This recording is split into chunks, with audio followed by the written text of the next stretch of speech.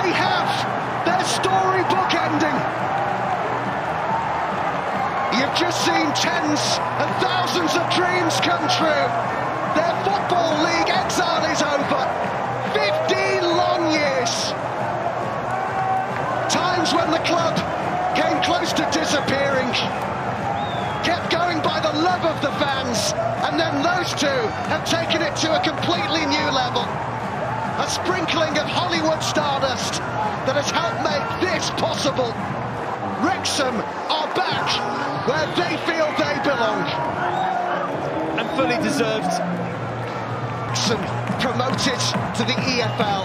They are National League champions of 2023. Over to you, Matt.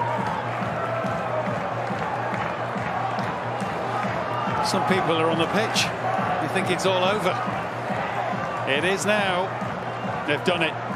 They've done it. And there's, I think there might be a tear or two. Yeah, there is. It's not just...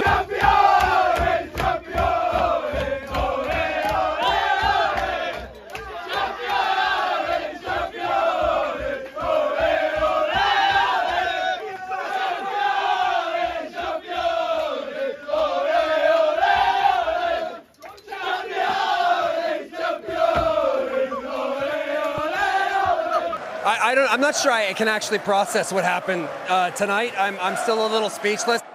Know that the one thing that's running through my head over and over again is people said at the beginning, why Wrexham? Why Wrexham? This is exactly why Wrexham. What's happening right now is why. You've put so much into this project. How does it feel when it finally feels like it's paying off? Well, I think we can hear how it feels to the town, and that's what's most important to us. I think this is a moment of catharsis for them and celebration, and for us to be welcomed into their community and to be welcomed into this experience has been the honor of my life. If anything, this Foster. Jersey now. This is his jersey. Yeah.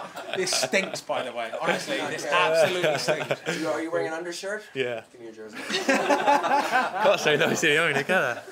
Are you putting that on eBay, Ryan, or what's going on? Listen, I work in show business. We fall on hard times.